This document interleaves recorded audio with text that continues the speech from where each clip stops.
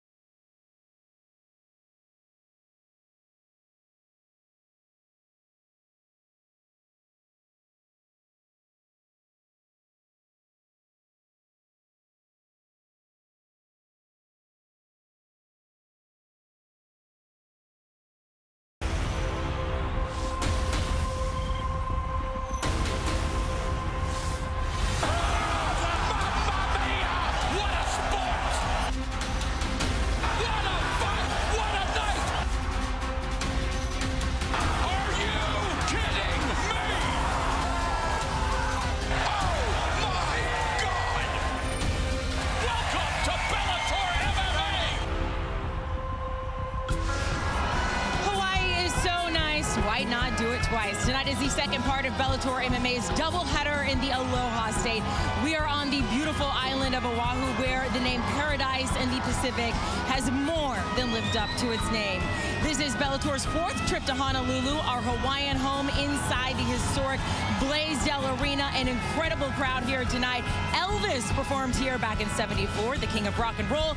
Tonight, fans will find out who will be the king of the bantamweight division. The Bellator Bantamweight World Grand Prix, it all comes to an end tonight. The final two fighters, interim champ Rafion Stots versus a fighter who has looked absolutely unstoppable up until this point. Patchy Mix, and $1 million is on the line. Welcome to the Fight Desk. I'm Amanda Guerra here alongside two-time world champ Josh Thompson. Josh, when this tournament began, we knew we were going to see some of the best bantamweight fights in the world. You have said this is the most stacked division in MMA right now, and this fight has the chance to top all of them. Rafion Stots going up against Patchy Mix. Talk to us about your excitement level for this fight. Well, the two of them have been so respectful throughout this whole time, but then as the week came up, everything came to an head. They got the tension at the weigh-ins. Just all week, they passed by each other. The looks were all there, but you can see they finally had a chance to go face-to-face. The weight was made. The fight is the next day, and tension started to go over. It was nice to see because I'm sure that both these guys are ready to bring it and solidify themselves as one of the best bantamweights in the world and win that $1 million. I saw both of them backstage, and they are so excited and so focused. Sean Grandy, Big John McCarthy going to be calling the action cage side. Guys, an incredible night we have tonight. We'll send it back down to you. you. And Amanda, mahalo. And how appropriate is it that aloha means both hello and goodbye, the beginning and the end, as we finish the Grand Prix tonight? Because a year and a half ago, John, we were saying, well, wouldn't it be great if there was a bantamweight Grand Prix? And it has exceeded the outrageous expectations we had for it. And a final tonight, it couldn't be more perfect. No, it's fantastic. These are the two best guys in the division right now. You have the champion and Pettis sitting out there, but these guys have shined in this bantamweight tournament, and these are the guys that deserve to be here. Can't wait to see who wins this tonight. Take a look at Rafion Stots. Here's a guy, man, he has got everything. He's a great wrestler, good striking, but he does need to be careful of the ground game of Patchy Mix. Is he going to do that, or is he going to attack him? We don't know, but Patchy Mix knows that he's up against a guy that can out-wrestle him. He knows he's up against a guy that is fast with the stand-up and has power, but if he can get to the back, man, I'll tell you what, Patchy Mix is the real deal. He's a guy that everyone knows is dangerous on the ground. And what a plot twist with Patricio Pitbull facing Sergio Pettis, the winner tonight, next in line. For 3 years, Ilima-Lei Macfarlane was head of the line as flyweight world champion. Now, a fighter we have watched as the eliminator for years is now in a title eliminator, as she will face Kana Watanabe, presumably for the #1 contender spot, because 24 hours ago in this building, Liz Carmouche with a come-from-behind win to successfully defend that world title against Deanna Bennett. But our night begins with this man. Aaron Pico says he'll be a world champion by year's end. His win streak ended in memorable and gruesome fashion last October. The separated shoulder has been repaired. Now he's looking to separate himself from the rest of the division. We now welcome tonight's first fighter, James "The Alley Cat" Gonzalez.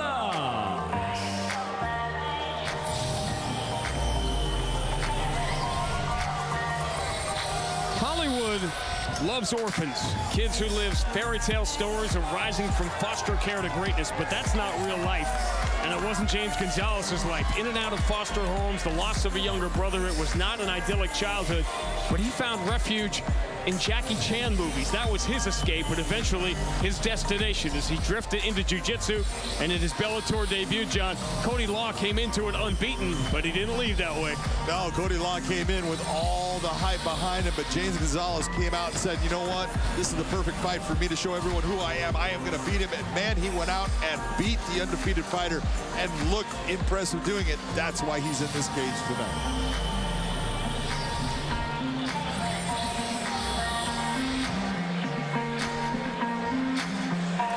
You know, one of the things that I love about James Gonzalez is he's good as far as he's a black belt in Brazilian Jiu-Jitsu, but he will strike with people, and he's going to end up having to strike with Aaron Pico in this fight. We know Pico is a great wrestler, but his power and his belief in his stand-up with his trainer, Six Gun Gibson, this is going to end up somewhere with someone getting put down. And now, to make his way, Aaron Pico. What a unique path. You think about the legends of the sport. John Jones, Fedor, Khabib, the Spider, Conor, however you rank them, it doesn't matter. All of them began their careers in obscurity. Small crowds, no TV, bad lighting. Aaron Pico was a teenage prodigy. Debut as a 20-year-old, came in Madison Square Garden. Every misstep, every thunderous knockout came with everybody watching. He's been the Truman Show of MMA, even a truly gruesome injury everybody was talking about. He's been a Truman Show of wrestling and just being a kid. It's amazing. He had separated his shoulder, just throwing a punch in this fight. Lasted the entire first round with his arm hanging, his shoulder separation. His corner tried to yank it, which was horrible. But Gibson tried to yank it back into place. It could not be done. They stopped the fight based upon him having a separated shoulder. He had to have surgery on that to get it fixed. He says it is fully repaired. We will shortly find out as we check out the tail of the tape of the opener. You know, just like you were talking about, Sean, it is the Truman Show when we talk about Aaron Pico. Still very young at 26 years of age, but now a mature fighter. 32 years of age for James Gonzalez. He is in the prime of his career right now. Tonight, the end of the road for the Bantamweight World Grand Prix, but it begins as always with Michael C. Williams. Ladies and gentlemen, aloha and welcome to Bellator Hawaii Live on Showtime. Tonight, we return once again to Blaisdell Arena here in Honolulu, Hawaii, as we get set now to introduce first and extend a special welcome to all the brave men and women serving around the world and joining us tonight on AFN, the American Forces Network. Bellator 295 now begins in the featherweight division, set for 3 5-minute rounds. Introducing the blue corner. At 5'9", weighing in 145.8 pounds, his professional record, 10 wins, 5 losses, from Shirley, New York, presenting James, the Aliquet Gonzalez. And across the cage, his adversary, fighting out of the red corner. At 5'8", weighing in 145.6 pounds, making his return to the cage, the number 3 ranked featherweight, brings 10 professional victories, 4 defeats, from Whittier, California. He fights out of Albuquerque, New Mexico, introducing Aaron Pico. And when the bell rings, the referee in charge, Jason Herzog. Before Aaron Pico was even born, somebody said, we need some rules for this and we should write them down. Someone should do that. Bellator is fought under the unified MMA rules, that based upon a 10-point must scoring system for the judges, with the winner awarded 10 points and the opponents getting 9 points or less. That is based on effective grappling and striking, followed by aggressiveness and cage control. The feature bouts are 3 5-minute rounds. Championships, Grand Prix, and main events are 5 5-minute rounds. Back faster than most thought he would be, Aaron Pico. James Gonzalez, a late opponent change. As we often discuss, sometimes those create a tougher opponent. And Aaron Pico probably has a tougher fight here with James Gonzalez.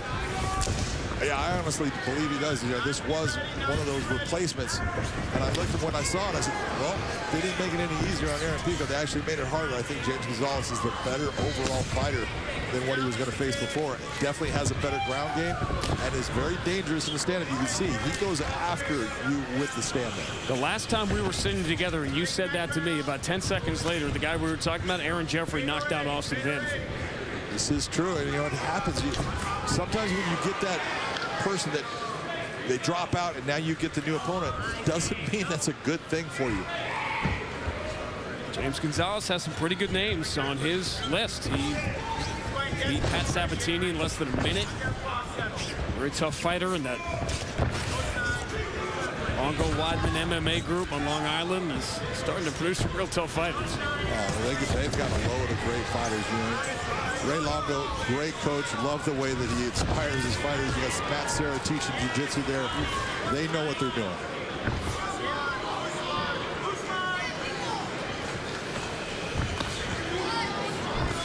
Watch for the power of Aaron Pico, though, when he goes to the body. Like that. Is a beautiful shot. Those are 2 big shots and a third.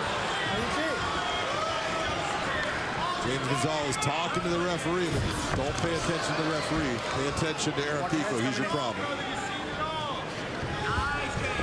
Nice job. You see how he's torquing that?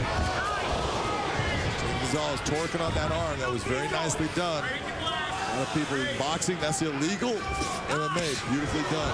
Short elbow by Gonzalez, and paid for it. And a response to the body. You're right, that was a clean elbow by James Gonzalez. But the one thing that we know about Aaron Pico, he has got a gas tank like anybody else. These are big shots. Yeah. Aaron Pico is not going to get tired. He continues to just put pressure on you and goes until you break. We'll see if James Gonzalez can stop some of this attack and slow him down. Everyone tried to lump the last injury into the early career missteps, when that was a fluke, obviously, what happened last time out. Remember, he had won 6 in a row. He was closing in on the top of the division. He was closing in on the title fight, and right now he's closing in on James Gonzalez. Boy, he's looking sharp right now. Really sharp. And he's been very composed. When you're looking at someone, a lot of times when a guy gets someone up against the cage, they're going to look towards those big, heavy shots to the head. Beautiful elbow right there by Aaron Pico. But he's been attacking the body, knowing once the body goes, the head's going to follow. James Gonzalez has never been stopped. But he has never been in with anyone like Aaron Pico.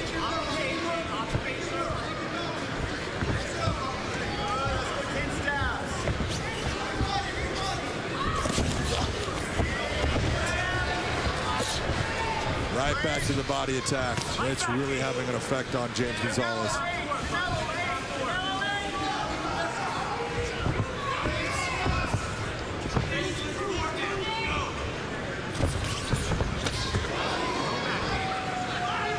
And this right here is part of the difference that you're seeing in Aaron Pico right now.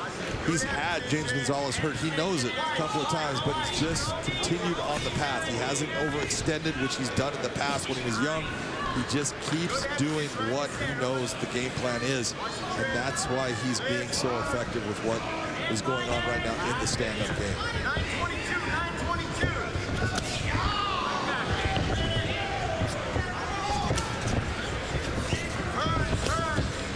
It's a natural southpaw stance for Gonzalez.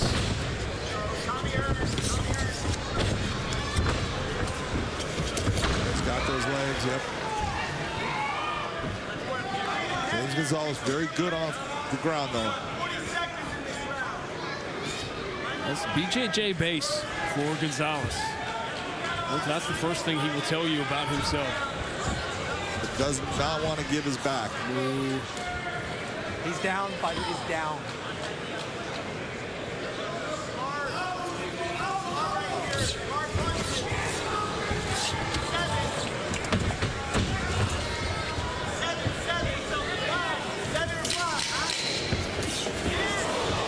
Job. I love when a fighter's smart enough. I'm going to make the exit, but I'm going to make you pay on the exit. Stop. Hey, when you're coming in, you're leading with your head, okay? Don't do that. No hesitation regarding the injury. That was Aaron Pico back to being Aaron Pico for the first 5 minutes. Yeah, there's always that question, is there doubt in your mind? You saw James Gonzalez actually try to torque the shoulder by grabbing him and putting on the elbow. You've seen all the tricks, right? You've seen the kicks, you've seen his flips, right? He tested it. Aaron Pico responded.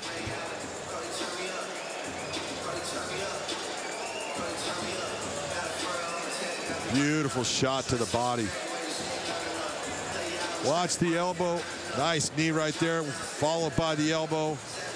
Everything seems to be landing right now for Aaron Pico. Saw the poise of James Gonzalez. Obviously, these are not smart with shots that he's really experienced before.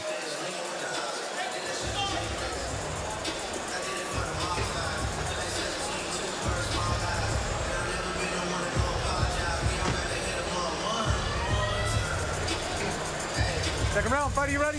You ready? Fight! Pico says he was done with the detours.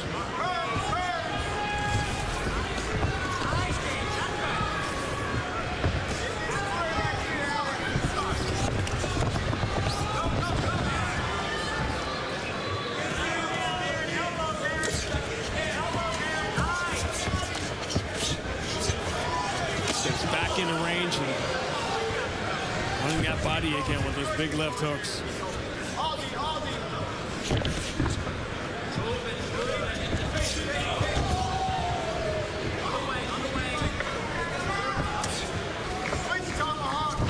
Settled down as a fighter. He's also settled down camp-wise. He was trying to go poo-poo platter early in his career. Like, I'm gonna go here, now I'm gonna go here. I don't want to do this, and I want to do that. Well, a lot of that is because you see things early on, like George St. Pierre used to jump around because you couldn't get everything everywhere. But now you have a camp like Jackson Wink where he's at, like they have everything you need. So camps are a little bit different. ATT, they have everything you need. You don't have to jump around, and it's good to you can be in that position where you believe in your coaches. They can tell you something. You believe exactly what they're saying. They tell you something during the fight. You just respond to their voice and go right to it. That's where he's at now, and you can see the difference that they've made in Aaron Pico as a fighter. He wanted a rematch with Adam Borge. In fact, that's what he thought he was going to get here originally. Well, you know, in talking with Aaron, he wants rematches with everybody. He had, they talked about Henry Corrales. I want that fight. They talked about Borge. I want that fight. And these are guys that put a loss on his record. But again, he was super young, and he made basic mistakes, and those mistakes led to him losing. And it's the one thing about that's another big body shot. Nasty. Bends you over. James Gonzalez is a savage, because that would have taken me and put me on my knees. Nice shot with the left hand by James Gonzalez there.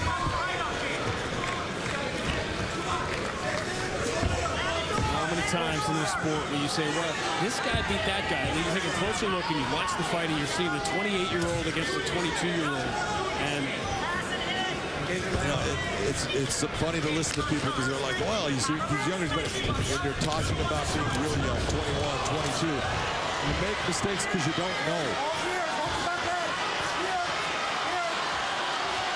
Gonzalez covering up. Can he get out of this position? Jason Herzog taking a close look. I think he's going to make it through it. James knows what he's doing. Aaron Pico in a good position right now to start to try to damage James Gonzalez. He's holding on to that glove as tight as he can. Smart move by James Gonzalez.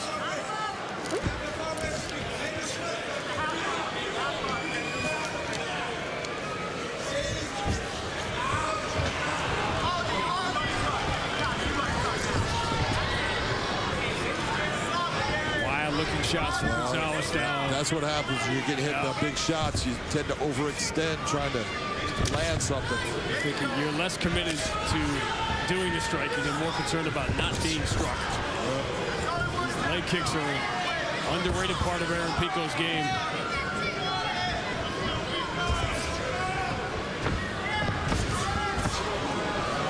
This is methodical, and it is not wide-eyed, and it's not out of control. It's walking him down, and it's calling crippling body shots like that.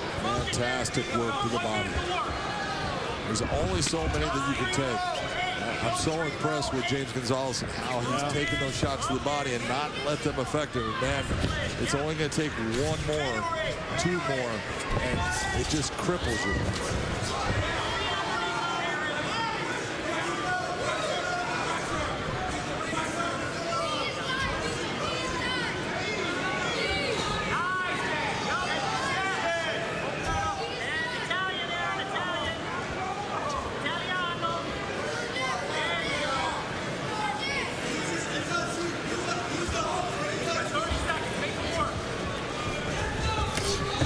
Another one.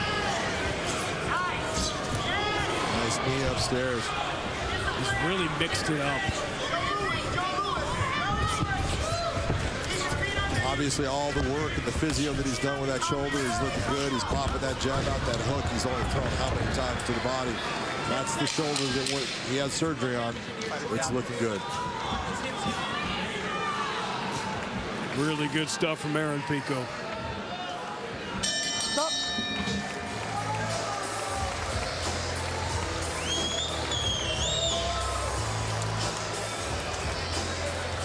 Good. Have a seat. Have a seat. Deep breath there. Let's get that air Hold back. your water. Hey, you're putting on. Big shot right there into the ribs. James Gonzalez responds right off of it. Very tough. And then goes to the ground. Pico gets on top, lands some good shots. James Gonzalez survives everything that's happened, and then comes right back to the body again. And you can see how much torque is on that. James Gonzalez got to find some way to do something special here in the third round. I think staying on his feet here has been pretty special. Some of the shots he has taken. True. And you see, a guy who is been a pro for 7 years. He's had 15 professional fights. He's never been stopped, and you can understand why. Oh, absolutely. He's showing his toughness, durability in this fight.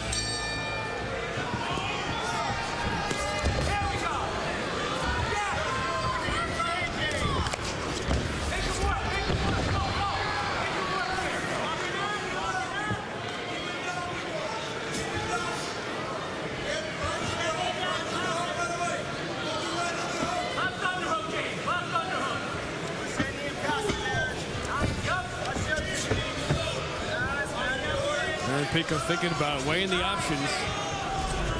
Certainly doesn't Engage or let him up. wouldn't feel uncomfortable if this got back on the feet, but seeing if there's a different way to go. Well, and Pico being really smart about it. Look, I have an advantage on the feet. I've been eating you up. I know your speed now. I know how you're trying to attack me. I can take you down at any time I want. So let me put this back where I feel really comfortable. And right now he's feeling comfortable on his feet. Now he's going to the ground. Teenage resume that is virtually unmatched.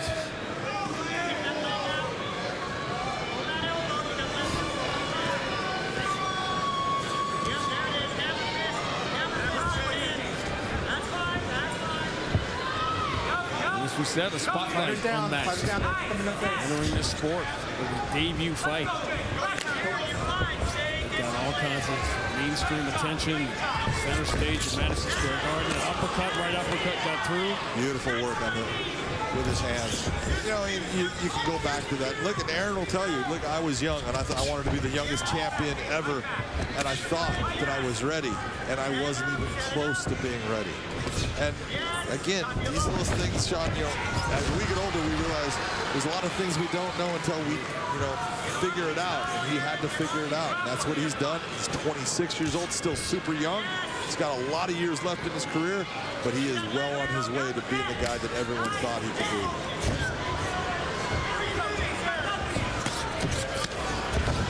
Gonzalez still coming forward here in the third round. Heavy shot over the top by Justin. Love the fact he's going after him. Gonzalez is waiting for his chance on the big stage, and he's got it.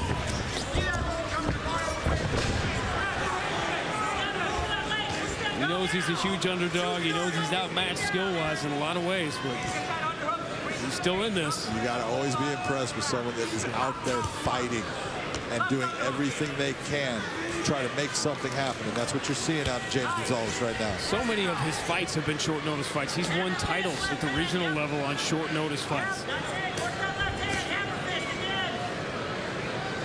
Well, one of the reasons he's been doing that, he's been successful, is he's always in the gym. He's always working. And, you know, you got to look at this as a business, as being a professional. You know, you don't do things just because, oh, I have a fight. You've got to be in the gym, learning, getting better, keeping yourself in shape. That's what he does. Our newest, most popular sports cliche, you don't have to get ready if you stay ready.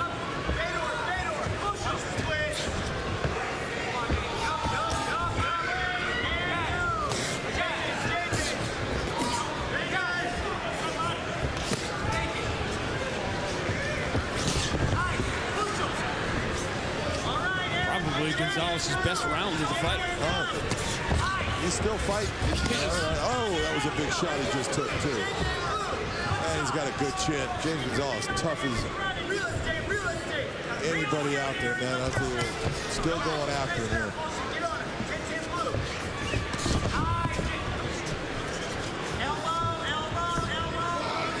If you're not watching the fight, people are going to go online and say, oh, Aaron Pico, oh, he went the distance against a guy I don't know. Man, he must not have been great. He was dominant. You know, and you look and you go, yeah, this is good for Aaron Pico. The more time that he's getting in the cage right now, at this point, this is exactly what he needs. It's good for him. James Gonzalez has been a great opponent for him. He's pushing a lot of things, and a lot of guys would have quit with the body work that Aaron Pico has done. Not James Gonzalez. I'm saying, I don't know James Gonzalez. Maybe he should. Still firing back.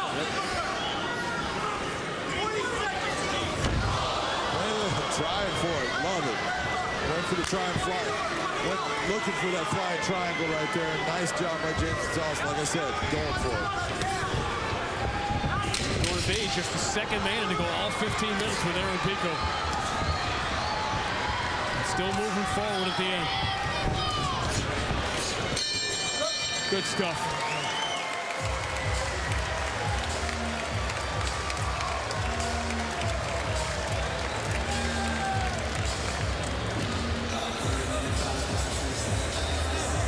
That's a great point, John, because if Aaron Pico goes in and knocks Gonzalez out in 30 seconds. You haven't answered the questions that you wanted to have answered if you were Aaron Pico. Yeah, you didn't have your shoulder put into compromising positions. You didn't have all that back and forth pressure and push. All these things that can occur in a fight. And you can take a look at Aaron Pico's face. Yeah, he was in a fight. James Gonzalez, that was a fight. More ground and pound.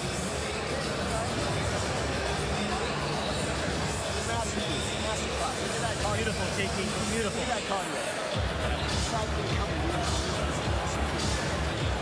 Thank you. Aaron Pico had won 6 in a row until the shoulder injury forced him to lose the fight against Jeremy Kennedy. This is the one he hopes will begin his track back towards the top of the featherweight division. He expects to be a champion by the end of this year. He takes his first steps back towards that tonight. We're big fans, by the way. You're a good man. Thank you.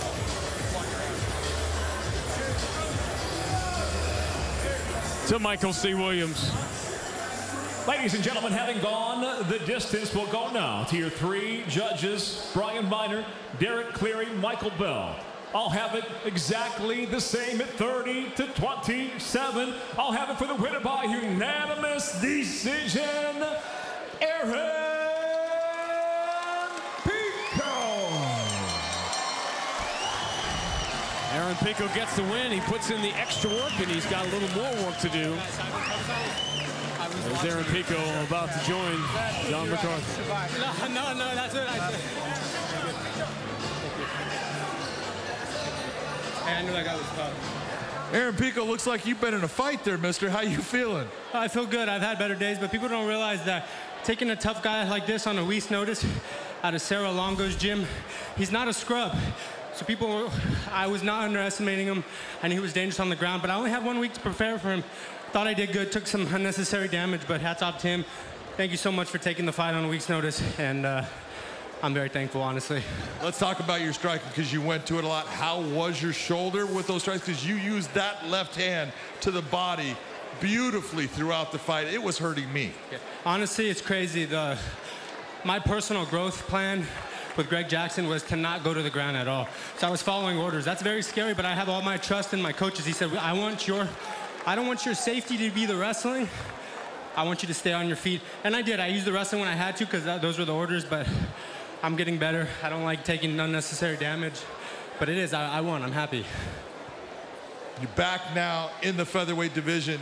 You had that fight with Jeremy Kennedy that you lost based upon the shoulder separation. They had to stop the fight. Is that the fight that you want next? I have to just say one thing. The champion's going down to 135. Scott, it's time for me to fight for a world championship. I think Jeremy Kennedy and I fight for the vacant title. I hope the division doesn't get held up. But let's fight for a world title. I'm ready. I'm not just going to be a good champion. I'm going to be a great champion. Give me that opportunity, please, Scott Coker. Let's do it. Let's make it happen. I would love to see that fantastic fight. Great job, ladies and gentlemen.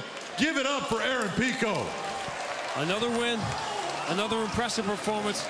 Josh, you were with Aaron Pico at the very beginning, at the very start of this. You have seen his growth in maturity as well as his game. Yeah, he's matured so much as a fighter, not only just as a fighter, but you heard him in there. He understands, like, look, this guy wasn't a scrub. These are difficult times. You got to deal with somebody like that. On a week's notice, what he did tonight was spectacular. It's not easy to fight someone on short notice like that and have a performance like that. Congratulations to Aaron Pico. Josh, let me ask you this. You had a similar shoulder injury to Aaron Pico. Talk about your comeback from that in the glimpse of Aaron Pico, what he was going through to get back to this point.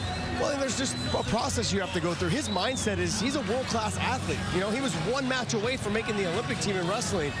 I mean, he understands what it takes to be a world-class athlete, and he understands that what he did in the beginning of his career, those steps in the process he's gotten here, like now, he knew that I wasn't ready then. I'm ready now. Congratulations to Aaron Pico, telling Mr. Scott Coker, look, I want a shot at that title soon. Well, tonight we have the finale of the Bellator Bantamweight World Grand Prix, but things do not stop here. Whoever wins tonight, perhaps an even tougher test ahead. And the Lightweight World Grand Prix, that is heating up. The Bellator schedule is loaded with world-class MMA action. On May 12th, Bellator returns to the City of Light when former world champion and top-ranked Gegard Mousasi fights #2 Fabian Edwards in a middleweight clash. Plus, former champion Brett Primus draws France's own Mansour Barnaoui in a lightweight World Grand Prix quarterfinal matchup. The heat gets turned up even more Friday, June 16th from the Wintrust Arena in Chicago with 2 title clashes in one night. In the main event, light heavyweight world champion Vadim Nemkov defends his belt against the soldier of God, Yoel Romero. Plus, Bellator's pound-for-pound best and featherweight kingpin Patricio Pitbull looks to make history by becoming the only man to capture a belt in 3 different weight classes as he takes on bantamweight world champion Sergio Pettis. Bellator MMA, where warriors rule. Speaking of warriors, it is time to get ready for our next fight. And look, we just saw a war in there. This next fight's going to be an all-out war. Hawaii Zone, Yancy Medeiros going up against Charlie Leary. Josh, both of these guys, they don't want to stop. They like to move forward. I was listening to your podcast with Big John. He said, I think it's going to be whoever flinches first. Talk to us about Yancy Medeiros, though. He loves to put on a show. He's going to have the crowd on his side. What can we expect from him? Well, his first fight last year in Bellator, he got this crowd electric when he opened up the card. He's fantastic. He's someone that comes forward, will take a shot to give a shot. I have never seen him in a boring fight. He comes and he brings it. When he fought Emmanuel Sanchez, he stood toe-to-toe with him and just told him, hey, we're going to trade right here inside the cage. We're going to give the fans what they want. But you have to remember, to have a great fight like that, you have to have a dance partner. And Emmanuel Sanchez is the perfect dance partner. And guess what? They lined him up again tonight with another perfect dance partner in Charlie Leary. He is fantastic with his jab, his combinations, and he brings the crowd into that cage with him. And his home state of Hawaii, they're going to be electric tonight for him. That fight literally had dancing in it, a couple of steps there. Let's talk about Leary a little bit more. Big John called him a zombie. You called him the same thing. So I had you guys explain that to me. He said, look, he just wants to keep moving forward. He wants to keep moving forward. He will not stop. So I'm going to call it The Walking Dead. How do you stop The Walking Dead? I mean, you really just got to make sure you pace yourself when you're fighting him. Don't get overzealous with him. Hit him with the good shots. Understand that he will still be there in the second and third round with the big shots. Every big shot he takes, he'll take it, he'll walk through it, he'll deliver some more. He will find a way to be crafty inside that cage. You can hear the crowd going crazy right now for Yancy Medeiros. But Charlie Leary is a zombie. He will come in, take those shots, and deliver more, but he will still be there in the second and third round. Yancy Medeiros just walked out backstage. The crowd can see him, though. Sean, let's get ready for this fight. Guys, the duality of this scenery and this spectacular setting with the fight history that is so much a part of it, it is really just an extraordinary once-in-a-lifetime, kind of once-in-a-world kind of place. Another special week for Bellator here in the annual trip. It feels in so many ways that MMA is part of the island's DNA, personified by one of its favorite sons coming home. And now, to make his way to the cage, Charlie 917 Leary.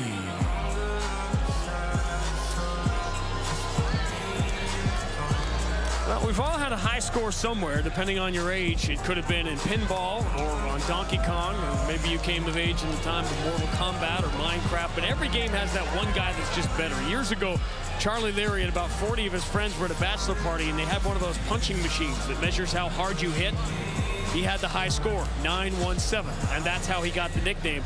It's pretty hard to make a career out of Donkey Kong or Minecraft, but John, being the dude that hits the hardest, that you could find a home for in this world. You might find a career doing something. I don't know what it would be, but no, Charlie Leary, we've seen multiple times. Like, he is a tough fighter, well-versed everywhere, a guy that comes forward. I don't know if that's the style that's the best to match up with Yancy Medeiros, because he comes forward.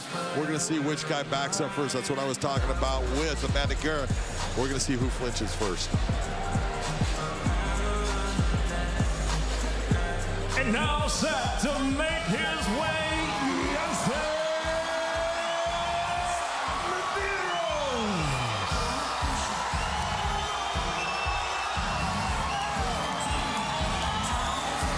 True love raining down on one of the favorite sons. It was 10 years ago, when he was getting ready to face the veteran Yves Edwards, he noticed a piece of paper, a bout sheet, if you will, had a bunch of stats on it next to his name. Yancy Medeiros, someone had written the kids, and it stuck. He liked it. Why? Because he says kids wake up happy every day. They're not born with hatred and negativity, and that's how he's lived his life. That's how so many on this spectacular, almost spiritual island live their lives. OPS, he's also pretty happy punching dudes in the face. Just a little bit. I've worked with Yancy Medeiros in the cage. You're talking about a true fighter here. This guy will sit and scrap with anybody, but he is a true technician. He's not someone that just wants to get hit. He will throw down, but he will pick you apart with his skill set. He is the real deal. Check out the tail of the tape as we go to a contract weight. That is exactly what we have. We have a contract weight, and it's at 165 pounds, but Yancy Medeiros comes in way under that at 162.4 with Charlie Leary right at 164.2. To Michael C. Williams. Bellator MMA moves now to a contract weight fight at 165 pounds, set for 3 5-minute rounds live on Showtime. We introduce the blue corner. At 6 foot, weighing in 164.2 pounds, his professional record, 17 wins, 13 losses, 1 draw. From Watford, England, Charlie 917 Leary.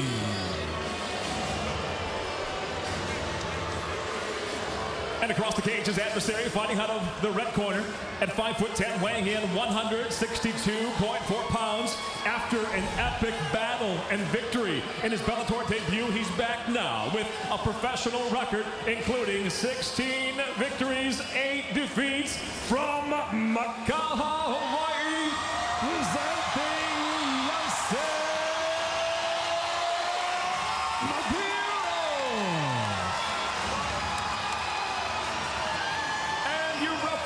in charge, Frank Trigg.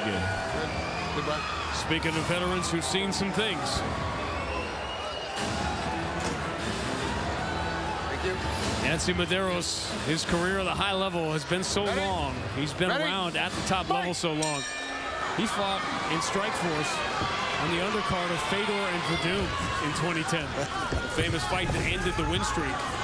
The legendary win streak of Fedor, which died in the guard of Fabricio Verdun with the SAP Center. Yes, it did.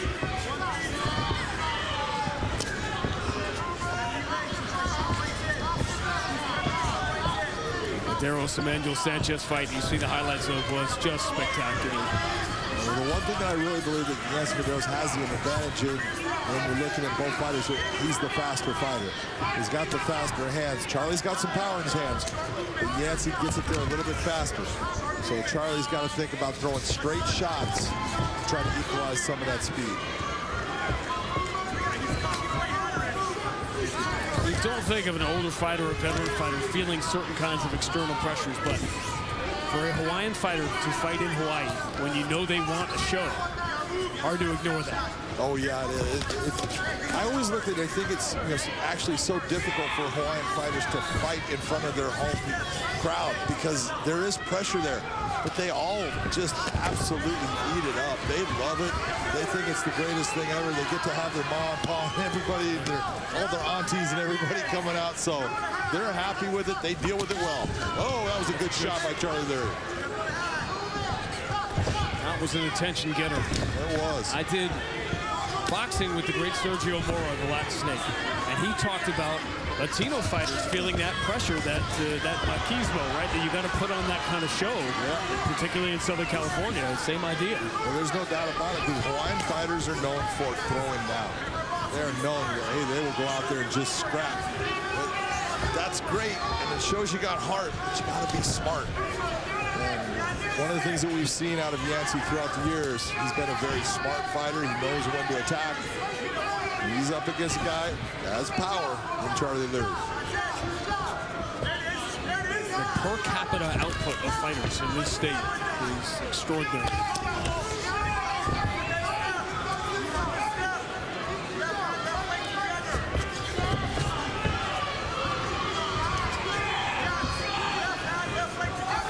And there's no doubt that Yancy has the better talent. That was never really going to be in doubt. That one didn't have to go to the judges. That's a 10-7. I mean, I'm looking at some of the marks already on Charlie, and you go, you don't see him on Yancey. And it's not that he hasn't been hit. It's just Charlie's marking up just because he's just white. I was born as an SPF 50 guy myself, so I get it. There you go. That's the difference between living in England and Hawaii. That's another clean right hand. Right. You'll see this got a nice little cut inside that right eye. Yeah, that looks like a bad spot. We'll get a closer look. And you see Charlie being very smart. Again, throwing straight shots, using that jab.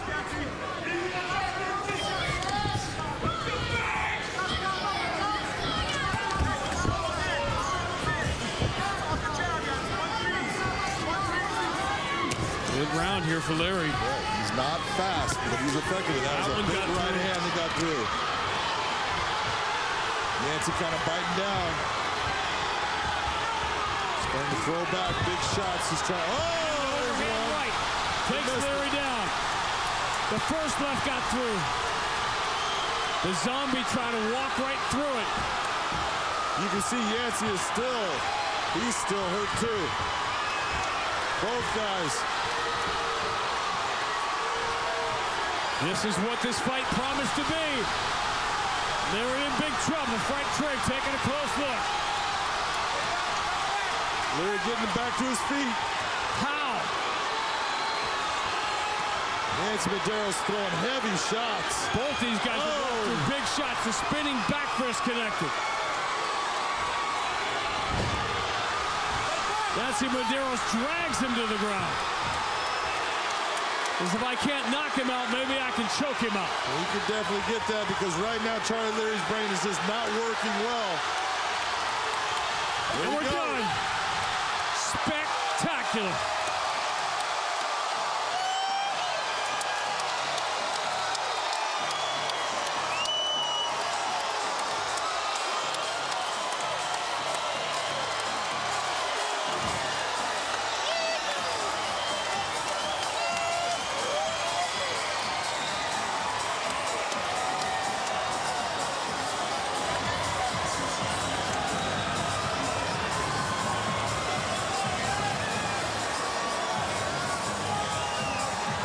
A moment only two warriors like that could truly understand. Absolutely. Take a look at some of these shots. That was the one that Yancey threw that big left hand that started, and then he capitalized on that right. That put Charlie Larry down. And that's when Charlie had already hurt Yancey. And I said, Yancey's biting down. He's just starting to sling back. Charlie, you can see the eyes, just not a whole lot's there. He's not able to control his balance. He goes down. He's staring at out in the distance because the brain just is not truly connected. Yancey was smart to go after the choke at this point. Gets behind him, sinks in the rear naked choke, and another big hometown win for Yancey Medeiros.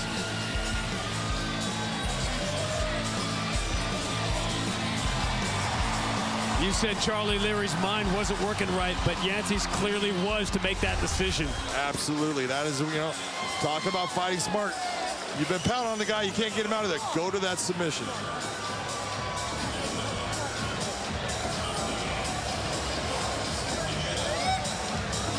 Moments that in so many ways this sport is all about, right there.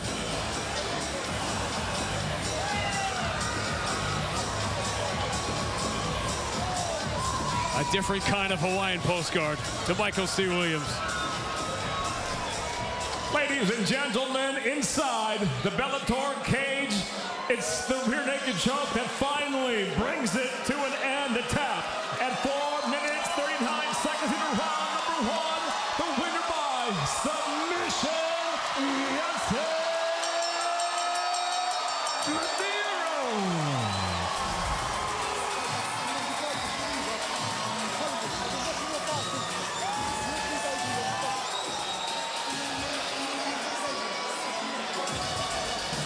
This will be a fun conversation.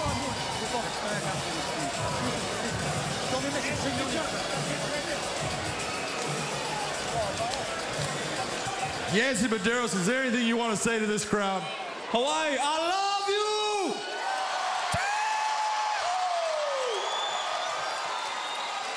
Oh man, like, this is what I am, man. If you ever look at Aloha, it's this right here. It's all this right here. Hawaii, I love you so much, bro. I'm a product of my environment, man. This is why I'm here, baby. The Hawaiian wave continues. You started that off, you were being a sharpshooter. He was actually using a good straight shot. He hurt you a couple of times. And you bit down on the mouthpiece and you said, oh yeah, okay, it's time to scrap. And you went after him. You hurt him bad. Did you know that you could put him away with the shots? Or why did you go to the rear naked choke? I thought it was brilliant, White, when you did it. One thing about Hawaii, bro, we love to bang, bro. And when we got the fire, we in it, cooking. And no disrespect to the Englishman, but couldn't come Hawaii again on the island and have his way. So, you know, not today, not this year, but thank you, bro. Charlie, you're a G, bro, a vet, and I appreciate everything. Thank you for the opportunity. Hawaii, I love you, Hawaii. Always. Aloha, always, always. We haven't seen you fight since last year here in Hawaii. Is this going to be what it is? You're only going to fight on the islands, or what's going to happen? Nah, last year I had a torn retina, so, you know, my vision was compromised. I mean, my sight was compromised, but the vision is clear. That's why I'm here. I mean, whenever they come, I want to, thank you, Scott Coker, Mike Hogan, man. You guys make things so simple for me, man. I really appreciate it, man. Bellator, you guys treat me well, man. I love you guys. Thank you. Hawaii, get on your feet. Give it up for your man, the winner, Yancy Medeiros. Guys, for 2 days, we've been talking about the fighting spirit of this extraordinary state. And I think all of our words don't mean anything compared to what we just saw Yancy Medeiros show us. Absolutely, Sean. Josh and I have huge smiles on our faces. I think everybody in the building, guys, just watching that, Josh, that is the type of fight you want to see. Two fighters who respect themselves. And you said it going into this. This was going to be an all-out war, and it was phenomenal. There's nothing like getting that type of win in front of all your family, your friends, people that you've known growing up your whole life. Man, it's a blessing. You have no words. He's a lucky man. He's a very, very lucky man. Love it. I love it. Absolutely love it. The crowd loves it as well. And he's about to walk behind us there. This crowd has been on its feet the entire night, and especially for the Hawaiian fighters. It might even get even louder here in the next couple of minutes. The most well-known Hawaiian female fighter, Alimale McFarland, back in her home state tonight, taking on one of the toughest women in the flyweight division, Kana Watanabe. Taking a look at the rankings, though, they sit 2 and 3. Last night we saw Liz Carmouche defend her belt. You can very well make the argument whoever wins tonight might be set up for a title shot. Josh, let's dive into the specifics of this fight. There is Alimale McFarland. Look, she's had a tough couple of years. 3 years ago, she lost her belt. She was undefeated against Juliana Velasquez. When she found that loss, she had to go through knee surgery. We are starting to see, though, the eliminator that we knew back then. Yeah, she went through the knee surgery, and through that process, there's a lot of instabilities in terms of the knee. So when she had fought, she came back against Justin Kish, came up short. Then when she fought Bruna Ellen, she went back to the old ways of Alimale, using the hands, setting up the boxing, got to the top position, and found the ground and pound and delivered some big time shots. She had a great performance, got herself back on track.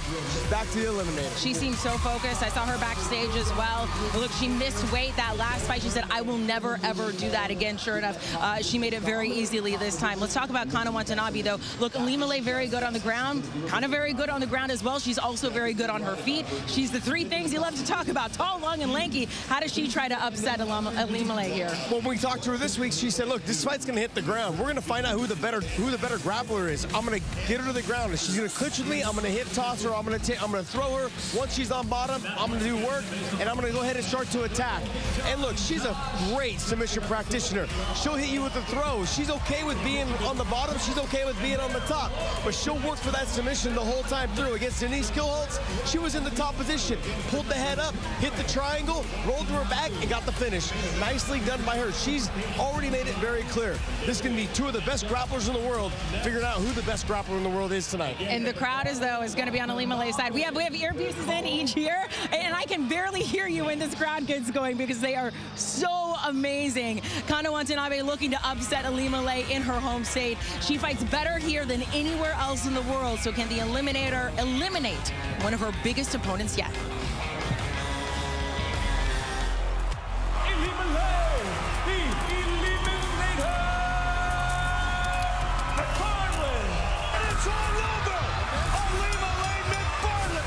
I'm a badass bitch. Let the luau begin! Ilima-Lei McFarland would not be denied. Kana Watanabe. She is not worried about anything. This woman has been competing her entire life. Heavy hits, heavy pressure, heavy strikes. The triangle for Kana Watanabe.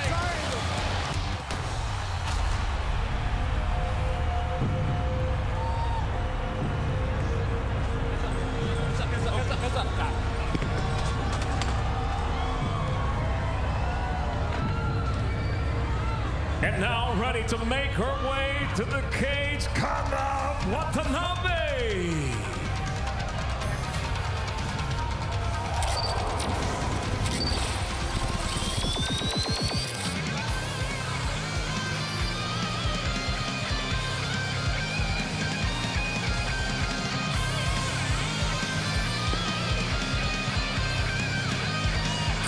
Evolution isn't a choice in this sport, it's a necessity. A sport that was born 30 years ago, in essence, to determine which discipline of fighting was superior. Kana Watanabe is a world-class judoka, so dominant she is in her base. She went undefeated for 4 years and 11 fights to start her career, but the knockout loss to Liz Carmouche forced her to evolve, and not only did she jump right back in, John, with an elite striker in Denise Keelholz.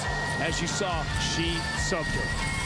Look, Kana Watanabe has got beautiful judo, and she is so good in the top position on the ground. I don't see other ladies getting away from her when she gets to that position.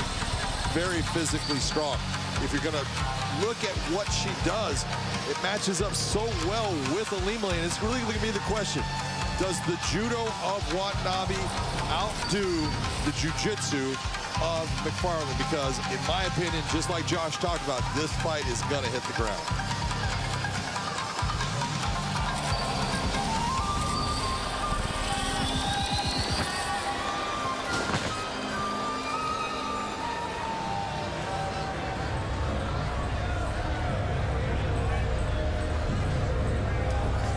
It took almost no time for Ilima-Lei McFarland's walkouts to become must-see, and it took even less time for her to realize that with that platform comes great responsibility. The age of shut up and dribble, shut up and fight, that's a relic in the time of social justice, especially when you have the opportunity to be a voice for the voiceless.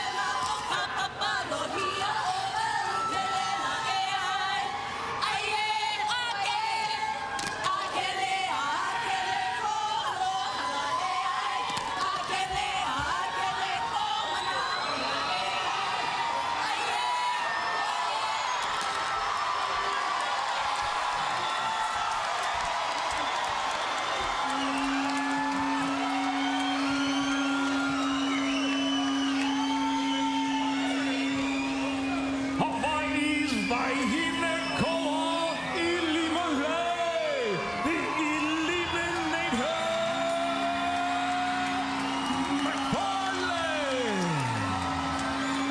A reminder from her that in this most beautiful corner of the world, there are still some very dark places in it. Native Hawaiian girls facing disproportionately higher rates of violence and sex trafficking. The song Alima specifically chose was to honor Manono, Hawaii's most famous ancient female warrior. Alima Lejon is Hawaii's most famous modern-day female warrior, and her legacy, especially here in her home state, that is secure. But here's the question I'm going to ask you. Does she truly want one more run at the top? You're asking me, does she truly want it? Yeah, she truly wants one more run at the top, and that's why she's here tonight going against Kana Watanabe. The question is, when you become the champion and you have all of these other things that happen, is your focus that laser focus 100% on fighting, or are you putting some of that focus in places that it's actually deterring from you stepping in that cage?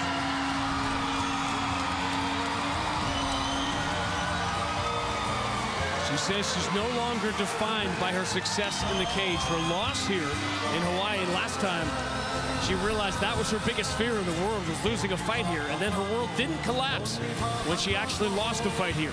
But now, the specter of a world title opportunity, the specter of a meeting with her longtime friend, Liz Carmouche, has driven her to this spot. But believe us when we tell you, Kana Watanabe is no one to look past.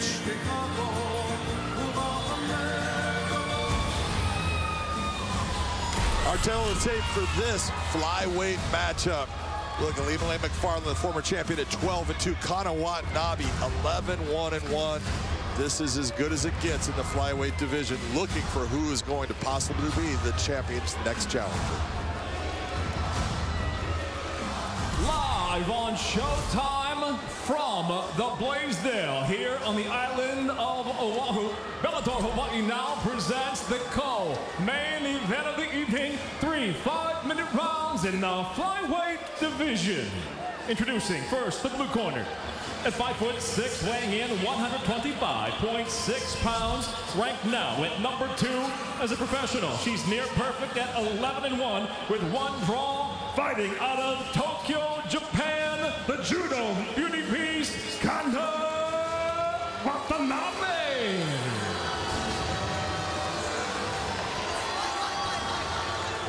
And across the cage, her adversary fighting out of the red corner. At 5'4", weighing in 126 pounds even, the former flyweight world champion is back on her island with the number 3 ranking. She stands at 12 professional victories, 2 defeats. Ladies and gentlemen, proudly hailing from the Lualu Valley Kingdom of Hawaii, presenting Ilimale, the Eliminator,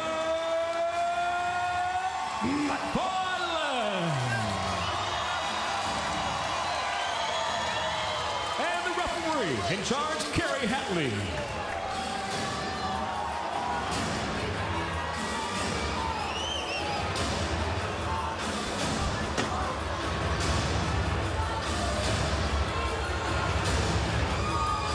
All right, ladies, this is where you work for. Ready? Let's go to work.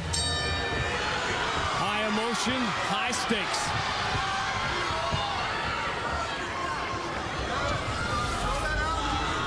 Watanabe's only loss, almost a flash knockout in a minute to Liz Carmouche. The signature win on Liz Carmouche's climb towards the flyweight world title, which she successfully defended here last night.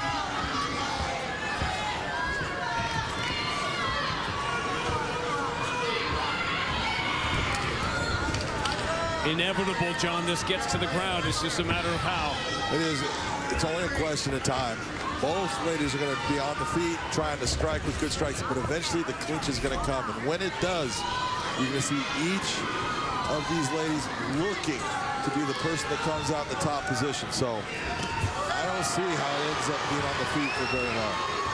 Good straight right from Alima McFarland. Nice knee by Kana Watanabe.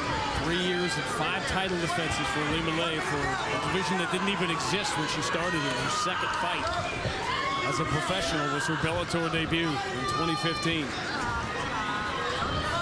A year later, she was the champion. Nice right hand by Olympe McFarland. She's much more confident with her stand-up now than you're talking about in the past, like you're talking about. She relied mostly on that grappling, but she's always had power in her hands. And now we're seeing the fight get to that point. Tana Watanabe working hard to get this to the ground, be in the top position.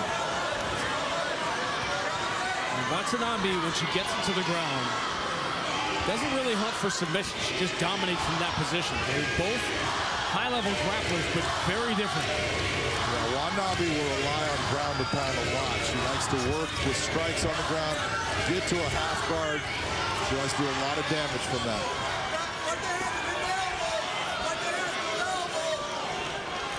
Olympe McFarland, more of that Eddie Bravo 10th planet. She also has that strong wrestling background. You know, she was a wrestler here in Hawaii. She's got that, but a slick move by Tana Watanabe. Look out for the arm. And Olympe, can she grab the wrist to keep herself safe? That was close. That was a dangerous moment.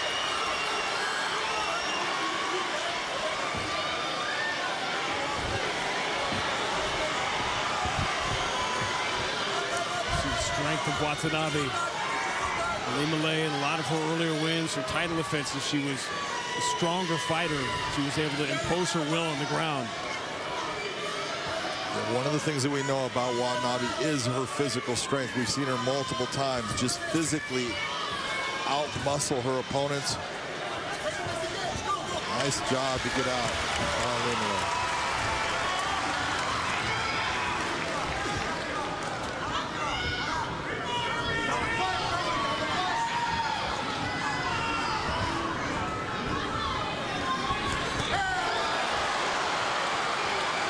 Combination in the right side zone. And Olympe needs to just continue to look towards, hey, I need to throw my hands.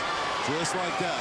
Step in, throw your hands, throw in combinations, and then exit out, readjust, and come back and do it again. Her entire career, and you see now the damage that Olympe McFarland is starting to inflict. Another right gets through. Her entire career has been using these strikes to set up the groundwork. And in this case, it might not be such a bad thing for her to keep it here. Why not? She felt, you know, what Tana's like, that right hand has found a home. She's winning this round big because of it. From the beginning of this round, she's been accurate with that right hand. She needs to believe in it. World Championship level fighters find different ways to win. What the situation calls for. One of the things about Watanabe, take a look, that head's right on the center line, doesn't move it much. So it's a target. When she left it on the center line against Liz Carmouche, the fight didn't last very long. Exactly.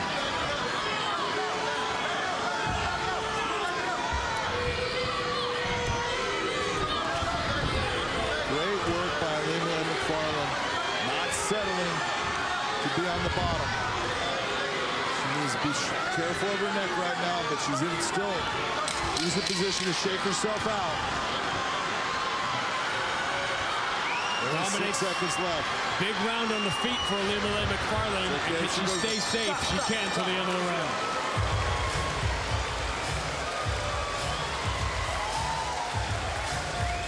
That's high-level stuff right here.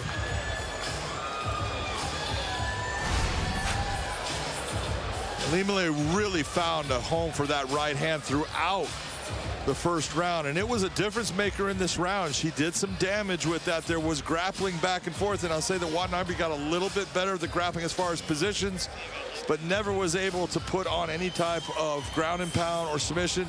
The right hand by Olympe McFarland. We know she's got power with it, and it keeps finding a home.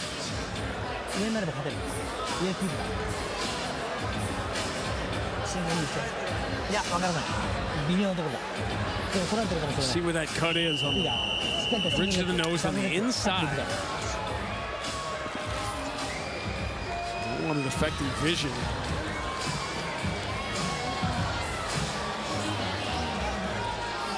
Both fighters, particularly Ilima and McFarland, so many 5-round fights.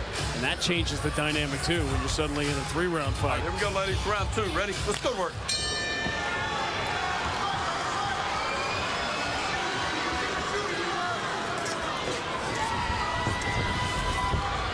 You got to think Watanabe's going to want this on the ground sooner.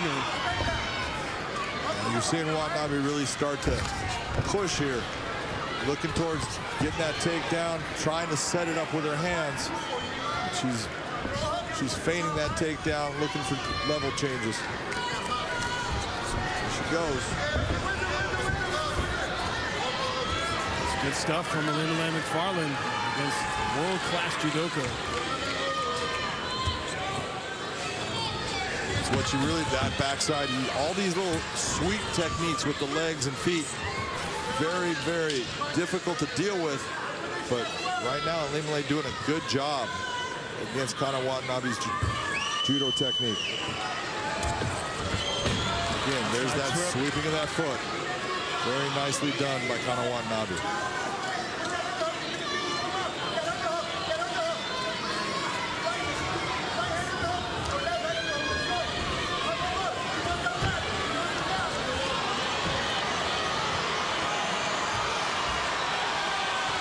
To her feet.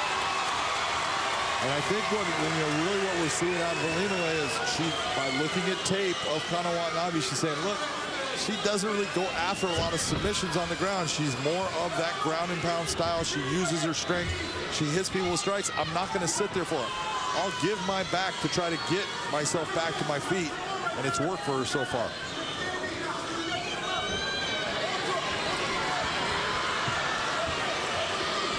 Here we have Ilima is the one looking. She's starting to hunt now. Yeah, she's hunting for that. She's got that Kimura grip on the arm, but it's going to be very difficult in this position for her to clear that arm. It's all the way across the body. Not in a bad position at all for Kana Watanabe. Hard to tell how tight that is. Well, it is a scissor, and it can put her out if she gets it on both sides of the neck. If you can touch those carotid arteries, I'm not sure that she's in that position to make that happen. Normally, that's when your calves are on the neck.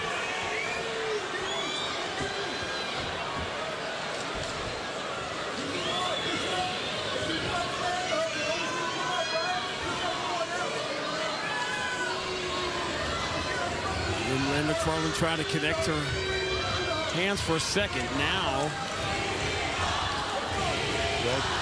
Kana's in a nice position as far as side control, but she's put her hands and locked her hands.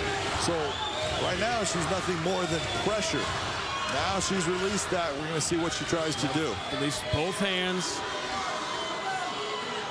Again, exactly the scouting report here. She hasn't done much with the position yet. She's looking towards that arm triangle. She's trying to separate that arm. You see her head keeping that against. Nice job by Ilima McFarland. Exploding out, getting back to her feet. But she cannot get out of the grasp of Kana Watanabe. Don't grab it. Very few do. On the outside trip.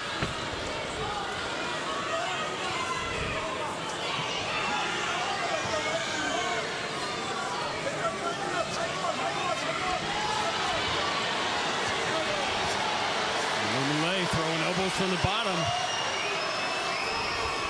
Again, she has stayed more on offense in this discussion of position versus damage. Like that.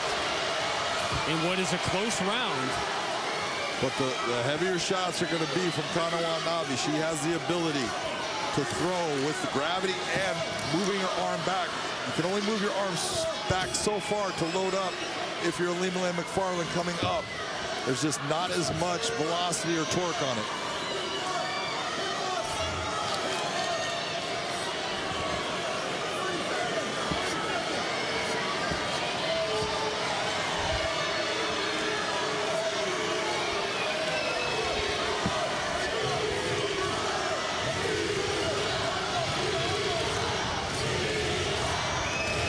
More elbows from the bottom. Watanabe strikes more effective, but more volume from Ilima-Lei Macfarlane from the bottom. This is going to be a tough round.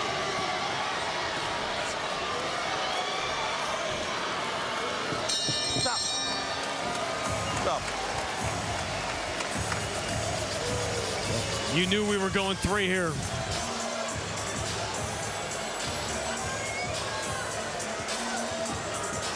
Had a feeling this fight was going to last a while. Both ladies working really hard.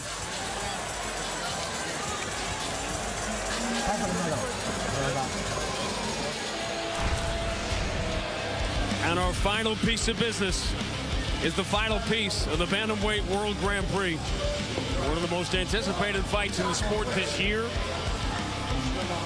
Closing in on a dramatic conclusion to a Grand Prix that has exceeded even the outrageous expectations we had for it at the start. Expectations for this fight were pretty high. The stakes are very high. And we are likely going to the third round here, I would think, John, 1-1. That's the way I have it right now. I've got this 19-19. Both ladies winning a round. All comes down to the third round. All right, ladies, great job. Last round, ready? Let's go to work.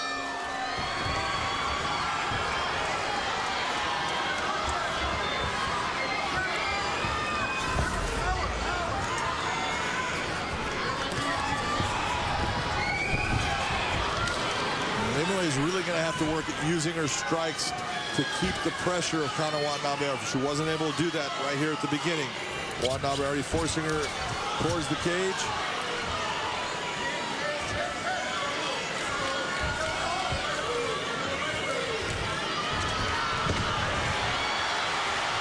Ilima-Lei holding on, didn't give in to that takedown.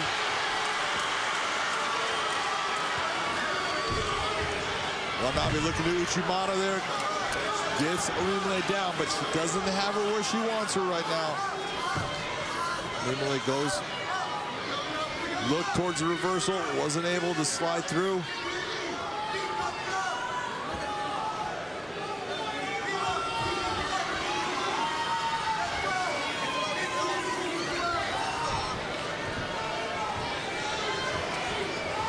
Ilima-Lei can finish this off by folding that leg over. Yeah, a couple of good shots got in, and it may not seem like much, but the margins here feel very thin. They are very thin. You're seeing both ladies having their moments, both having the ability to possibly get the advantage on their part. Beautifully done by taking the hand away by Kana Watanabe. Not giving Ilima a lot of room to work here.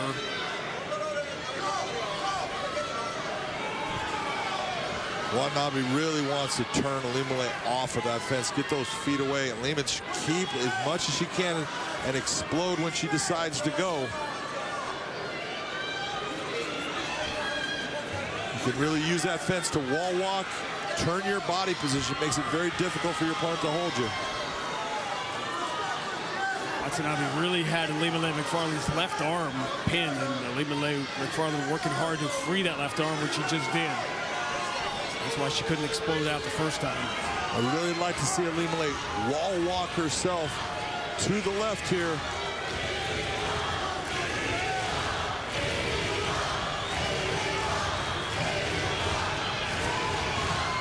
Going right. Well, now be able to get towards the back. Ilima-Lei's going to get to her feet. Nice work. Watanabe still holding on, though. We've seen this multiple times throughout the fight. Ilima-Lei works her way back to her feet, but Watanabe does not let go. I was just thinking there, is there an elbow here for Ilima-Lei Macfarlane? That looked like it was there. She doesn't want to let go of the wrist.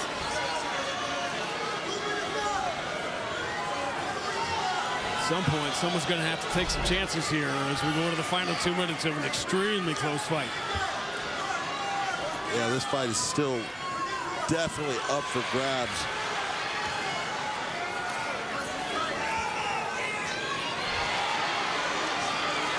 Every little shot matters. It does.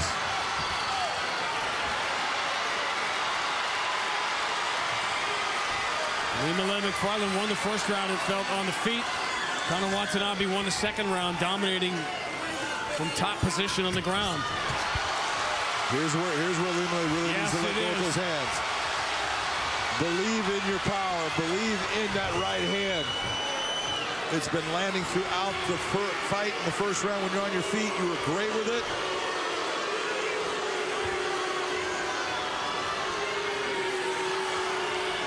It feels like Kana Watanabe has to get this to the ground here within the final minute.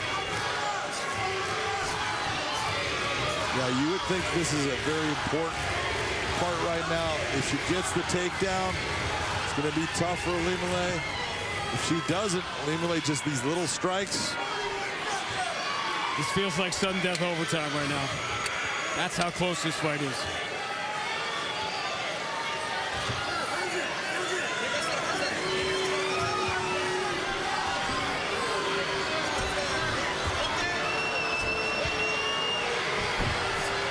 What a job Ilima-Lei Macfarlane has done to stay on her feet here. Against one of the best in the world at making you not.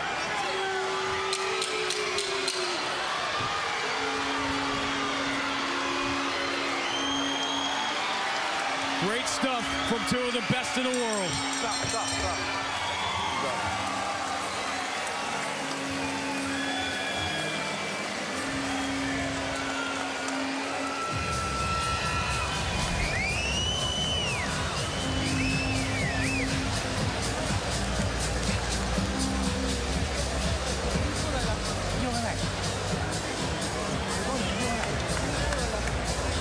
24 hours ago, Liz Carmouche, a come from behind, successful title defense with a fourth round submission of Deanna Bennett. Her eyes peeled on this.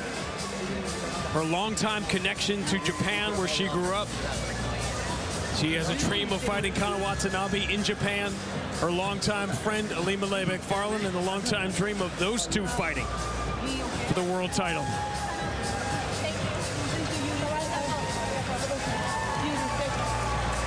Now it is in the hands of the judges to determine which direction this division that has given us so much goes next. Take a look at some of this action. Ilima-Lei here, when she was going for the takedown, you see the wizard by Kana Watanabe. She's working herself back to her feet. And then Watanabe uses that wizard, pulls the hand here, beautifully done. But really wasn't able to do much with the position. John, the difference to me, it seems, is that Ilima-Lei was doing some damage while Watanabe was hunting for position that she never really got in that third round. I mean, it's super close. It is close, but it's that right hand is the real difference maker in it, because it landed and it had some impact. Not a whole lot else did. Here we go, ladies. Run here.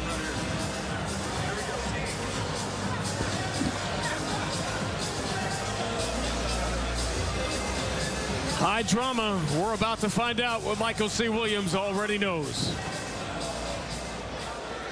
Ladies and gentlemen, having gone the distance in tonight's co-main event, we'll go now to your three judges at cage side. Your first, Derek Cleary, scores the fight 29-28. He sees it for Watanabe. Your second judge at cage side, Sal D'Amato, scores it 29-28, scoring the fight for Macfarlane. Your third and final judge at cage side, Brian Miner, 29-28 for the winner by split decision, Ilima-Lei.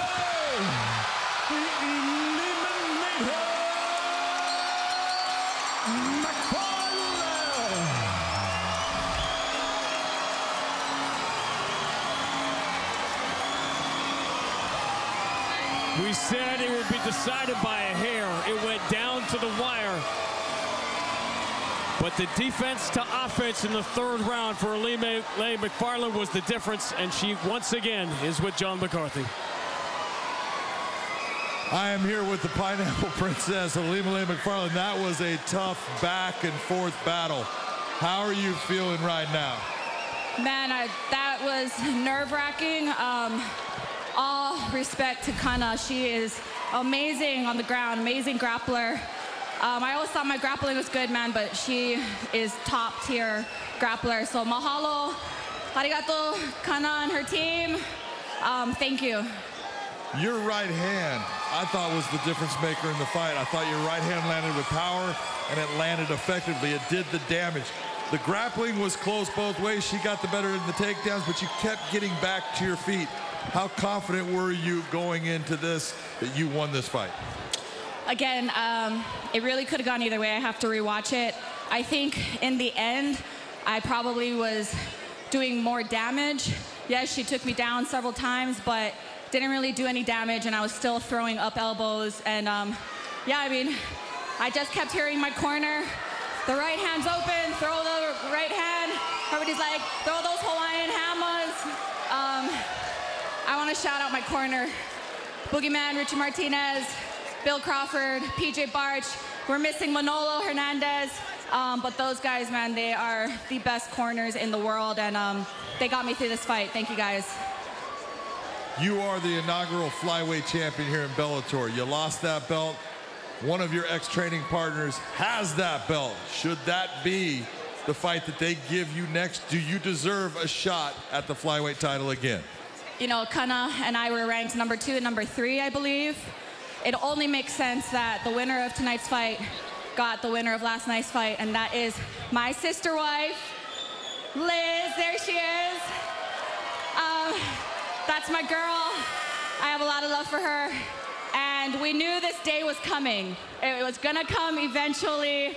And again, I'm not sure if this is like the official title contender fight, but I say it is, and I would love for my last fight to be against Liz right over there.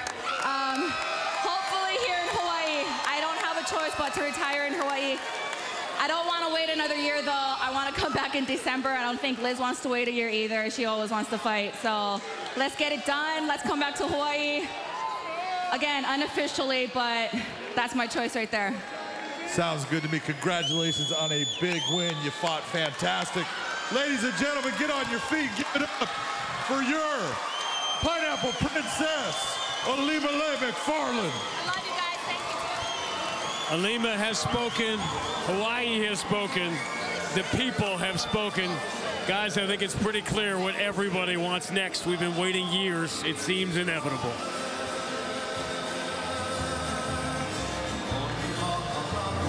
It really does, Sean. And look, there's a lot of things that we need to unpack with what Ilima-Lei Macfarlane just said. But Josh, first, we're going to go back to this fight. We're going to talk about the future here in a second. This was razor thin. You went cage side to watch it. You came up here. You thought the fight went to Kana. Instead, it goes to Ilima-Lei. Yeah, Big John and I talk about this all the time on our podcast. And when we discuss the judges' decisions, I thought that Kana did enough to get it done. But look, in no way am I going to say this to robbery. That term gets thrown around, and the judges did a great job. It was a very razor-thin, close fight. So if it went to Ilima-Lei, no one's mad. Obviously, Hawaiians are not mad, but nobody's mad. It was a great fight, a very technical fight by two of the best in the world. We have been wondering when Ilima-Lei Macfarlane would retire. There was talk even potentially after tonight. Would she retire? She said she wants her last fight to be against her friend, Liz Carmouche, the current champion there. And you see them hugging there. They're very good friends. They both live in the San Diego area. I believe Ilima-Lei borrowed Liz Carmouche's truck the other day. What would you think about that fight and how fitting it would be? Well, I've talked to Ilima-Lei over the last couple of years. They've actually split from being training partners a couple years back because they understood they probably were going to meet for the title here shortly. You know, it took a little detour when Ilima-Lei lost the title. They were expecting to meet sooner. But Liz did her job. Now Ilima-Lei did hers. What we saw tonight from Ilima-Lei was spectacular. She came right from the knee injury, a little rusty, figured it out her last fight, and now tonight, great performance. A very tough performance, gritty performance. She needed that tonight. Now we're going to potentially see her try to get her title back. As she said, nothing is official right now. We'll see what the schedule unfolds. We want to talk about our schedule, though. Look, we have the Bantamweight World Grand Prix finale tonight. Mark this on your calendar, folks. Friday, June 16th in Chicago, or heck, come on out and see us. We'll be there. We're excited about the main event. I want to highlight, though, the co-main event. Sergio Pettis going up against Patricio Pitbull there. Sergio Pettis is the current bantamweight champ. He got injured, had to step away. Patricio Pitbull looking to make history, going into net another division to try to win a belt. Talk to us about this. Don't sigh. You gotta talk about it, man. I can't say enough about what Patricio's trying to do. He's the pillar of Bellator. He's been the 155-pound champ when he knocked out Michael Chandler. He's the 145-pound champ for the longest reigning time. Now he's going down to 135 to do something that no one has ever done. And he's doing it against Sergio Pettis, who is dynamic, explosive. He's coming off of the knee injury, but I'm going to see this fight happen. I'm telling you, stylistically, it's a great matchup. You have a power striker versus a technical striker, but Patricio's got wrestling. He's got all the experience. I can't go against the dog, man. He's my guy, man. Patricio Pitbull. Look, it's really hard to say, though, because Sergio Pettis, look, before he got hurt, he was supposed to fight the guy we're about to see fight, Rafion Stots. They are friends. They did not want to go up against one another in this Grand Prix, but if for some reason Rafion wins tonight, he could be very well going up against Sergio. Obviously, you think Patricio may have the upper hand there. So I don't like to really put all that stuff aside. I'll put all that stuff aside because, look, there's a lot that needs to happen for Patricio and Pettis, and then also tonight, we got to see how it all shakes out. All right, and we didn't know who was going to be in the finale tonight. We couldn't ask for a better one, though. It is time for the finale of the Bellator Bantamweight World Grand Prix. Rafion Stots going up against Patchy Mix. Let's take a look at how we got here. Rafion winning that interim belt in his first fight against Juan Archuleta, then beating his biggest enemy in MMA in Danny Sabatello. Patchy Mix, on the other hand, unanimous decision win against Kyoji Horiguchi, submitting Magomedov. Both Stots and Mix only have one loss in their careers, but that will end tonight. $1 million on the line. There is Rafion Stots. Josh, let's talk about him. In his first two fights, he won.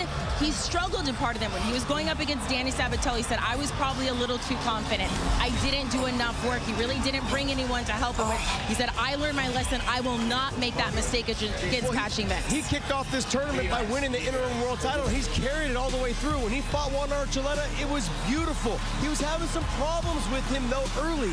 With the body shots, the footwork of Juan Archuleta. He figured it out, let the hands go, threw the head kick. But when he hit the Sabatello fight, he's like, oh, I'm a two-time national champion for Division II. I can out-wrestle him.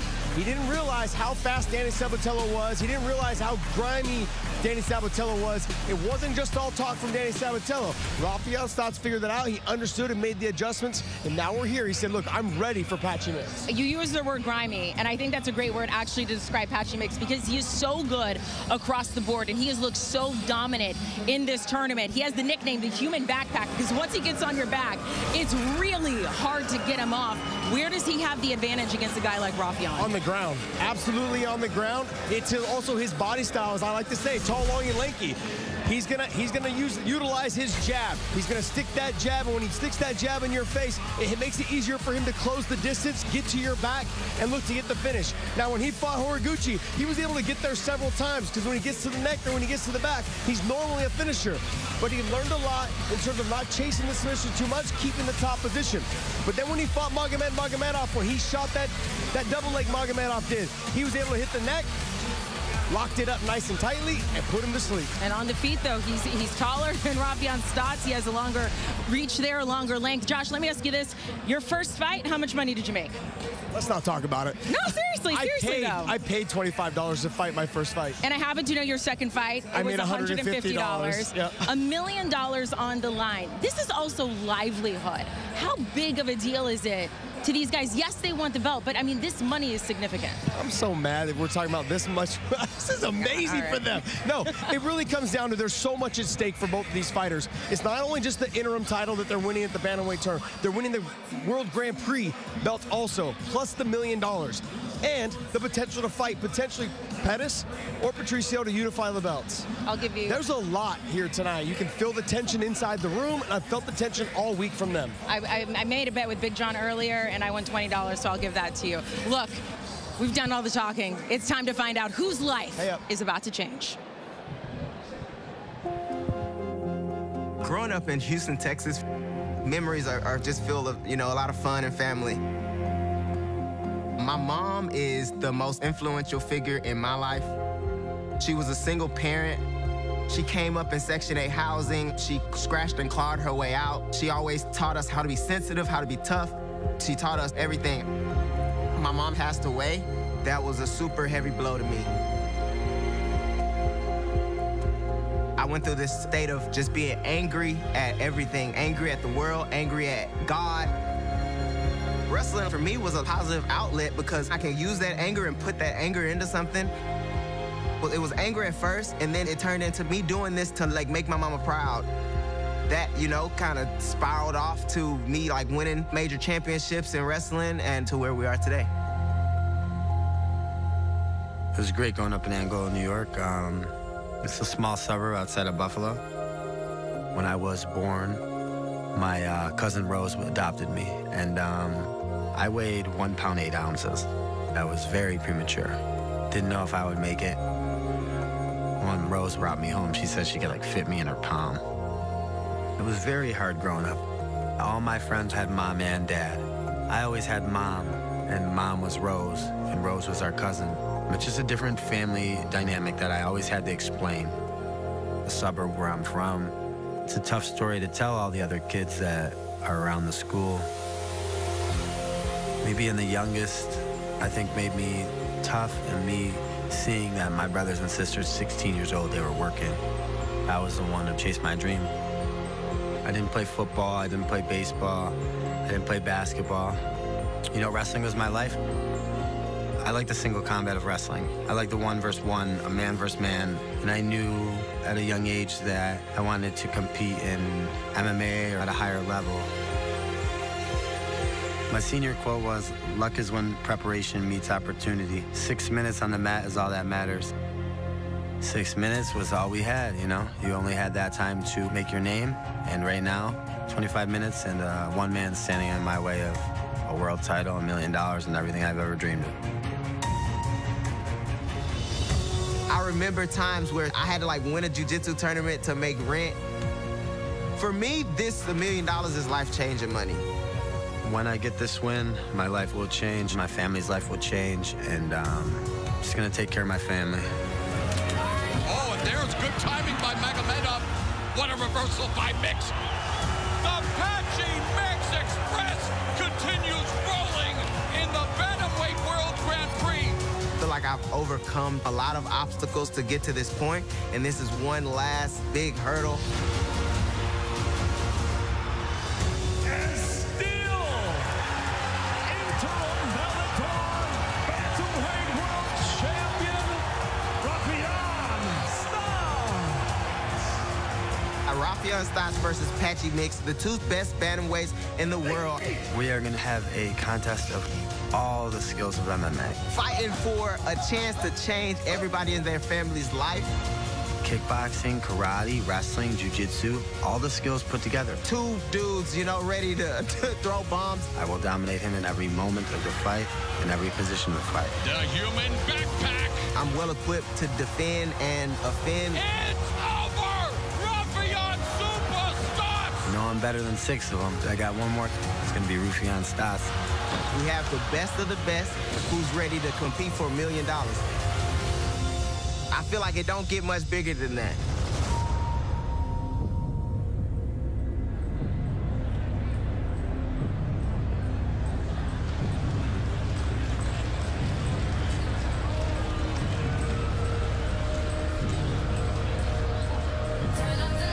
And now, set to make his way to the cage, the challenger, Apache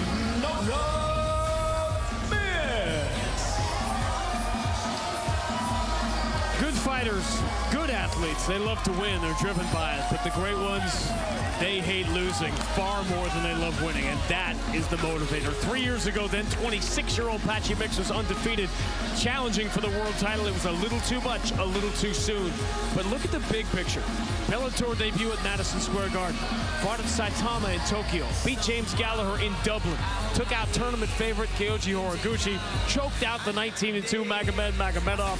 Every step upwards has been a step forward, all leading to this moment tonight. John, how does he cross the finish line first?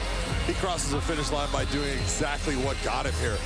Use your skill set. You've got good hands. Rely on your hands to get to the takedowns. And when you get the takedowns, get to the back and look for that submission. Look to do damage on the ground, but his submission game is just outstanding. Patchy Mix, patience will be a virtue in this. Do not press. Be patient, and when you can, hit those transitions from the stand-up to the ground. Transitions are the key. A career that's led him here under all of these lights.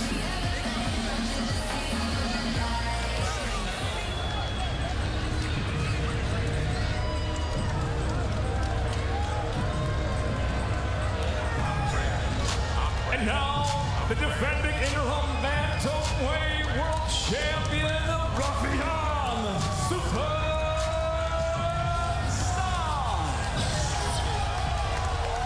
Not sure where you were on April 4th, but in Houston, Texas, it was Rafion Stots Day. You may not have noticed, and why should you? Because it feels like every day has been Rafion Stots Day the last 6 years. 11 straight wins, a meteoric rise to the top of one of MMA's deepest divisions. And how's this for full circle? His Bellator debut here in this building. His KO of Juan Archuleta to claim that interim title in the tournament opener here in this building. And tonight, here in this building, a chance to become a Grand Prix champion and a whole lot richer. John, how does he do it? Sounds like you're trying to say there's something about this building and Rafion Stots. Look, he gets it done by being the good wrestler that he is, but using it to be the guy that stays on the feet. He's got fast hands. He's got faster hands than Patchy. He's got good power. You just don't want to go into where your opponent's strengths are. Frustrate Mix with your stand-up, and if you end up on the ground, never turn your back.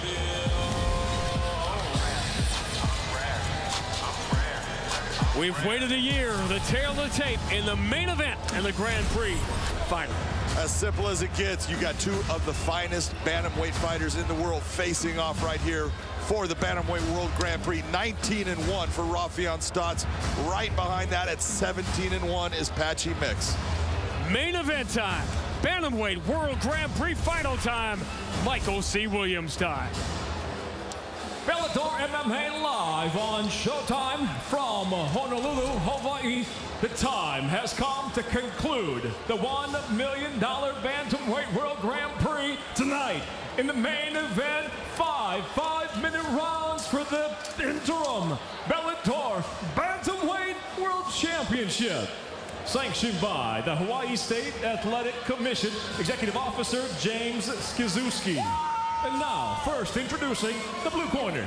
At 5'11", weighing in 135 pounds, with an impressive submission victory in the semifinal round, the former world title challenger enters with 17 professional victories against a single defeat.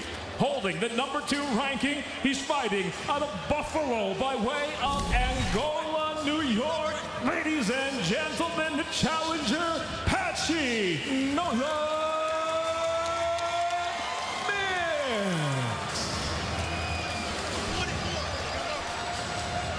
And across the cage is adversary, fighting out of the red corner.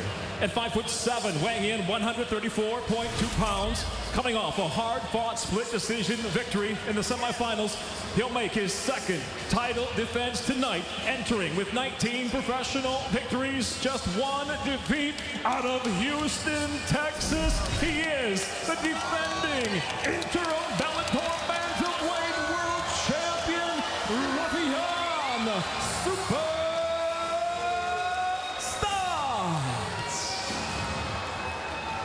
And when the bell rings, the referee in charge, Jason Herzog. Okay, fighters, went over the rules in the back. There were no final questions from you. There were no final questions from you. If you want to touch gloves, do it now. Come out ready to fight. Jason Herzog has never refereed Rafion Stots before. He's refereed Patchy Mix once, and it was the only fight he ever lost. Thank you. That is what is on the line. The Grand Prix title, the interim Bantamweight World title. Both to the winner. Are you ready? You ready? Fight! A goosebump moment. That first strike you saw from Rafion Stots, going after that low calf kick, very important to him in this fight. He needs to attack that lead leg of Patchy Mix.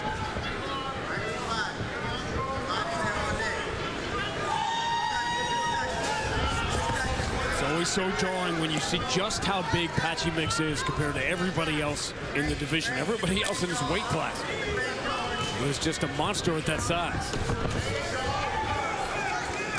Yeah, his length is just amazing when you're looking at a bantamweight fighter. Very long, and he uses it so well when he hits the ground. The only Bellator comparison I can make is Douglas Lima at welterweight. Yeah, it's a good comparison because Douglas is very tall for a welterweight and stuff. You'll see certain guys that they're tall, but they don't fight tall. Patchy, even in the stand-up, he'll fight tall, but it's the way he uses his length with the grappling scenarios that makes him special.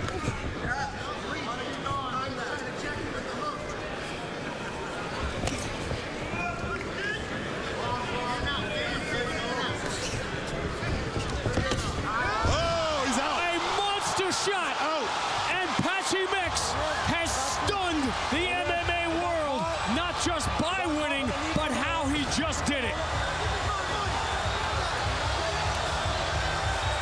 There are people who've been saying that one day Patchy Mix might be the best bantamweight in the world. That someday may be right now. Oh my God, did he land a huge shot on Rafion Stots. Rafion was stiff going down. He was out. That is not the way most people look at Patchy Mix winning fights, but man, did he just show the power that he can possess. Let's take a look at what happens here.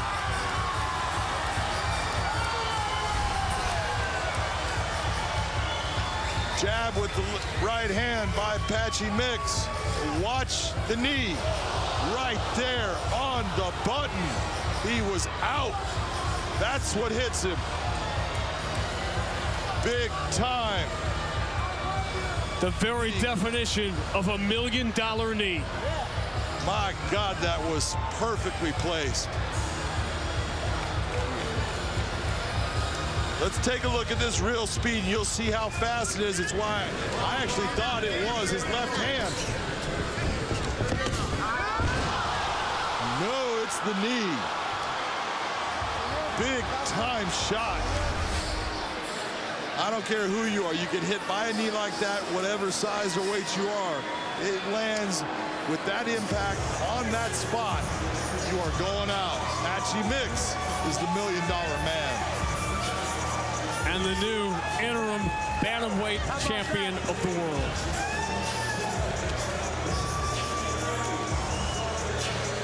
For every second of discussion about this fight that every talking head had on every show, on every podcast, it was all about, could Patchy Mix get this fight to the ground and submit Rafion Stots?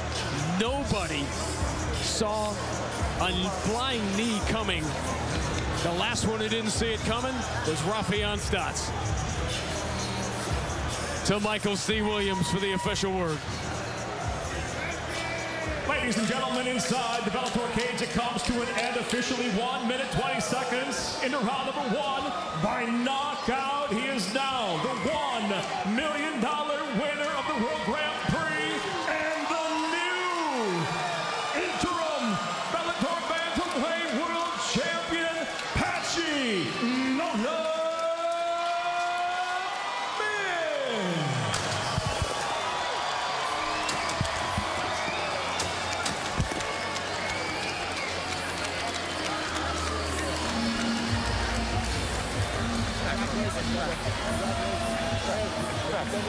I know.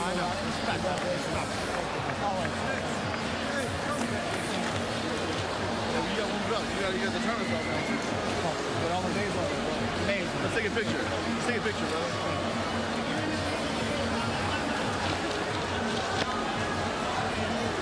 The moments after the life-changing moment. And it feels like it's just getting started for Patchy Mix. As impressive a run to a Grand Prix championship as we have seen, he's with John McCarthy. I am here with the $1 Million Man, Patchy Mix. That was an explosive, dynamic end to this Bantamweight World Grand Prix. How are you feeling, baby? I feel great, man. My mom, my brother, my family, my friends, everyone here, man. Tatiana, Dr. Sean, fucking everybody came here for me. Everyone from the beginning, you know. 900 and some days ago, I fought Juan Archuleta for this title. I got so tired trying to finish him so early.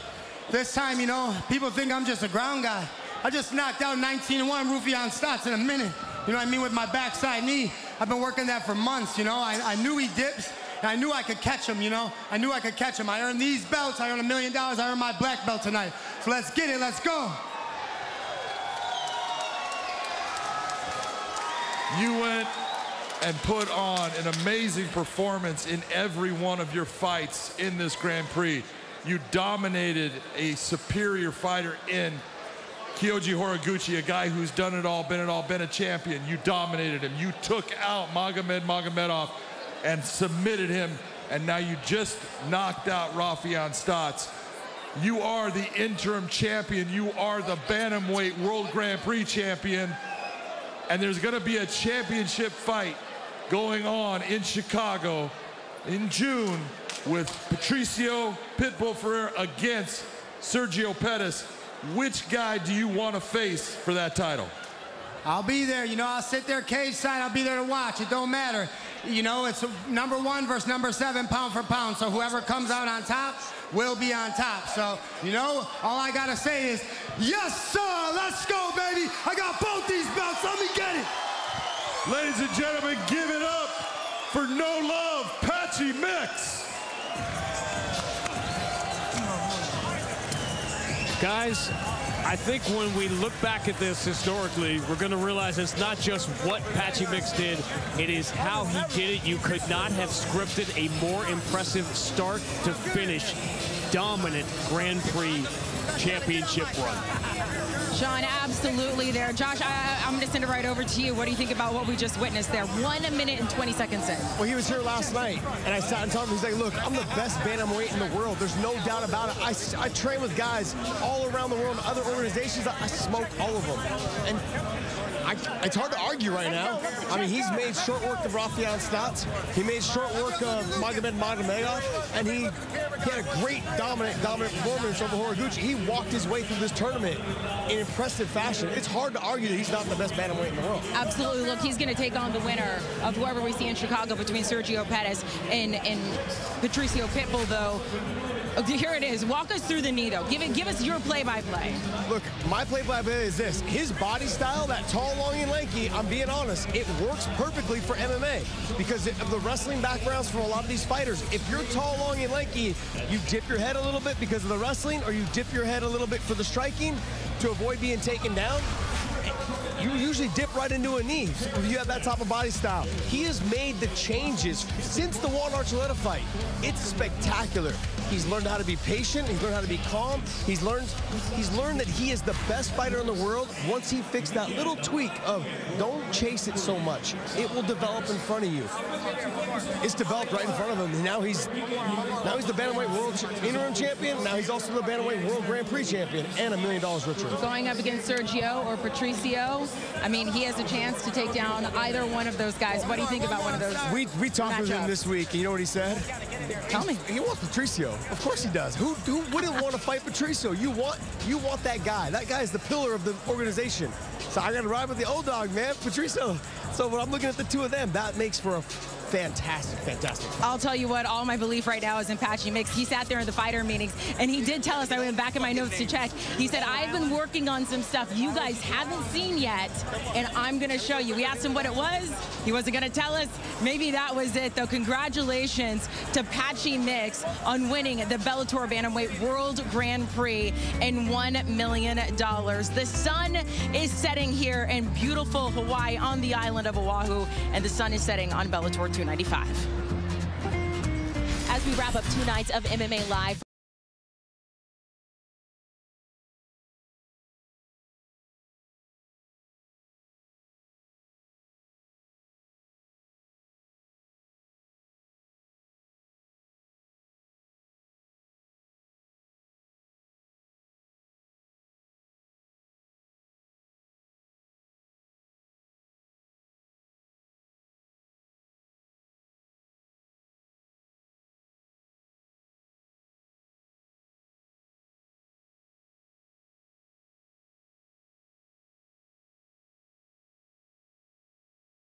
Explosive night here at Bellator 295 as we end back-to-back nights in Hawaii. Patchy Mix signing autographs, giving fist bumps there. He will say hi, I'm pretty sure, to anybody who wants to congratulate him because that man now has 2 belts. He won the Grand Prix, $1 million. He is our interim champ. The night we had the return of Aaron Pico to the cage after soldier surgery, going up against James Gonzalez, who'd never been finished. He became just the second fighter to go the distance against Aaron Pico, but Aaron Pico winning that. A war was waged between Hawaii's own Yancy Medeiros going up against Charlie Leary. So much respect between these two. Neither was going down with the damage, though. Eventually, Medeiros with a submission. The crowd wasn't about to sit for the next one as fellow Hawaiian number 2 ranked flyweight Alimale McFarland returned to the cage in her home state, but across from her, number 2 ranked Kana Watanabe. It was razor thin, but the Eliminator winning this one and getting her hand raised at the very end. And at the very end of the night, it was the fight to end all fights, the final, the Bellator Bantamweight World Grand Prix, $1 million on the line. Patchy Mix versus the interim champ, Rafion Stots. It was over before Rafion Stots knew it. 1 minute, 20 seconds in. Patchy Mix with a knee on the mark. Sean Grandy coined it, $1 million knee.